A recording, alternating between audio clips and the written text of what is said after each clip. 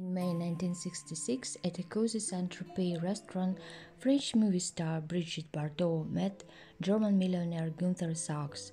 They fell in love at first sight.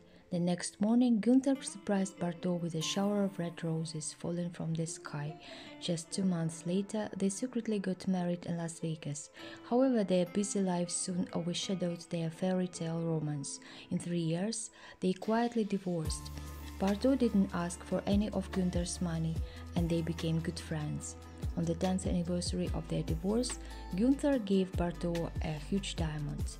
Later, she put all her jewelry up for auction to raise money for her animal welfare foundation, and it was Gunther who bought everything and gave it to Bardot. In Gunther, Bardot found someone who made grand gestures unlike anyone else she knew.